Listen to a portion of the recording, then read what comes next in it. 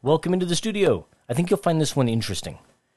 Today I was going in and out of the studio, and I'm preparing to film for some other content, and I kept looking over at the P1S, the brand new P1S from Bambu, and I know the print quality that comes off of it. We have it here, and we print, and I know the comparison between that and the X1 Carbon. But I don't think we've adequately showed it to you. And also, I kind of did a little search for the P1S, it's new, on YouTube. And I was trying to find someone who just highlighted the basic simplicity of the difference in prints between those two printers. I don't think it's helpful to highlight the difference in print quality between the P1S and the P1P, because the P1S is basically the P1P with an enclosure and a couple other upgrades. So that doesn't make sense. Also, I don't have one. But I think it's really important to highlight the differences in print quality between the P1S and the X1 Carbon, because that's what people are going to be buying it for. They're buying the P1S for the enclosure. I'm actually fidgeting with one of the models right now, the one from the P1S in my hand. I went ahead and I decided, I thought, it doesn't make sense to do the test print in PLA. Any printer can print PLA. And I think one of the primary reasons why someone would want the P1S or the X1 Carbon is to print in a little bit more advanced materials or exotic materials. So I thought, you know what? Let's print with ABS. And so we can take advantage of that enclosure. Although, in order to film, I did have to have the doors open for some of the filming, but I just closed them again. It was no big deal. But I thought, and of all the ABSs that are out there, Polymaker has a fantastic Galaxy Purple. So I loaded Galaxy Purple ABS into both machines, and I grabbed a model. And the model's from Adam Cook. Is it Adam Cook? Yes. It is from Adam Cook, and it is a print-in-place vice grip. And the tolerances have to be pretty tight. It's going to show off exactly what the machine can do with default settings, and they both printed the exact same thing. Now, the X1 Carbon has LiDAR, so it's got the advantage of flow calibration, even assisting with bed leveling. And the P1S doesn't have that. So the P1S is just going to do straight bed leveling, and then no flow calibration. That's up to you and the slicer, and then you got to print. Now, with this ABS from Polymaker, I just went ahead and selected the generic ABS profile on both printers, and I sliced them up, three top, 3 bottom, 2 walls. I don't even remember how much infill, but that's kind of beside the point. And I went ahead and I hit print. The results are shocking.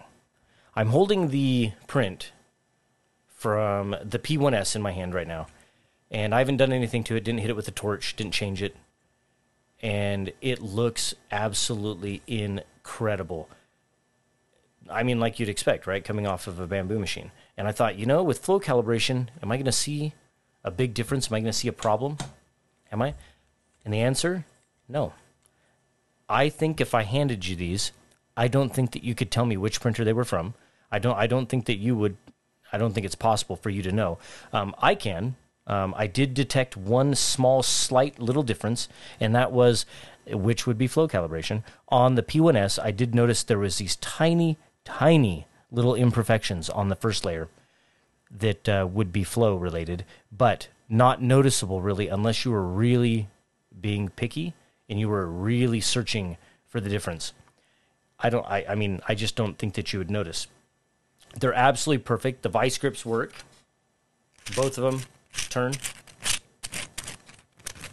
They work. They're fantastic. This one is the X1 Carbon. I don't know. I can kind of hold that up in front of the camera. I don't think lighting here is going to do that justice here, so I'll have B-roll footage that's going to really show you the difference. This is the one from the P1S, and like I said, they worked flawlessly, came right off the build plate and just functioned perfectly, and here they are.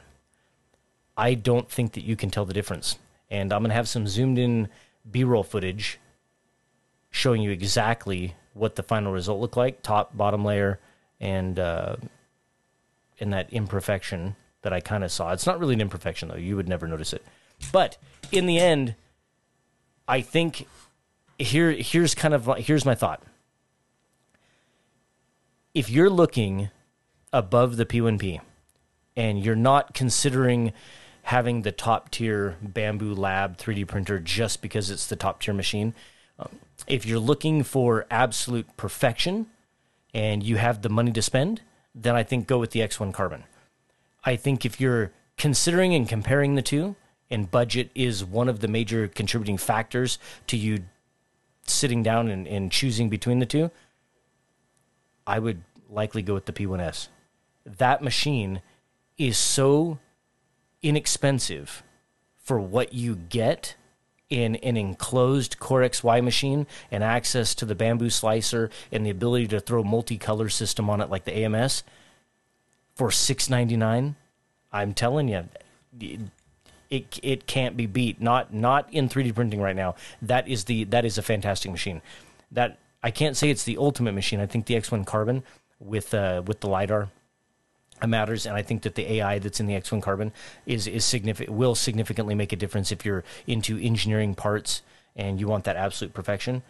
But for the normal everyday user of 3D printers, you cannot tell the difference between the prints that come off of the P1S, the P1P, or the X1 Carbon. And the fact is that you can have that P1S with the enclosure for printing ABS and ASA and polycarbonates and nylon, and you can upgrade it with stainless steel extruder gears and hot end to print those more abrasive filaments. I'd say do it.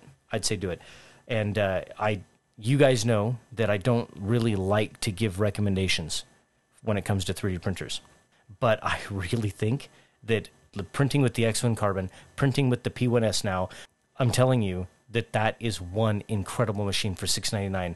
And I know that there's new machines showing up here. King Rune is supposed to be sending us their machine, the KLP1, and I do know that the Creality K1 is already on the way. Matter of fact, it might be here already. And we're going to be comparing those, and we'll be doing a face-off, just like this face-off today, between these two printers. We'll be doing that same face-off with those printers. And I think and those results will be interesting. But I'm telling you that unless Creality really pushes hard and comes out with some sort of multi-material system, I don't know. I just don't know how they can compete. Although I've seen fantastic results off those K1s, and people love the brand and they love those machines. So I'm excited to find out and see exactly how that machine prints. I hope you found today's content entertaining and educational. If you liked it, definitely give us a like. We'd love to have your subscription as well, and we'll see you in the next one. Hey, let me give a special thank you to our YouTube members. You make this entirely possible, and I'm so thankful for your support. If you'd like to support our content here on YouTube and you'd like to be included in the videos, there's a little join button down below. Click that. Thank you, Jedi Spidey, Buddha 3D, Your Buddy Dinek, Setral, Vredog Knight, Rip Artist, Patrick, W3D, The Cinzia, Luppy, Luptonium, Cam, Nicholas, Waste in Time, Brandon 0109, and Joel Finn. Thank you so much for your support.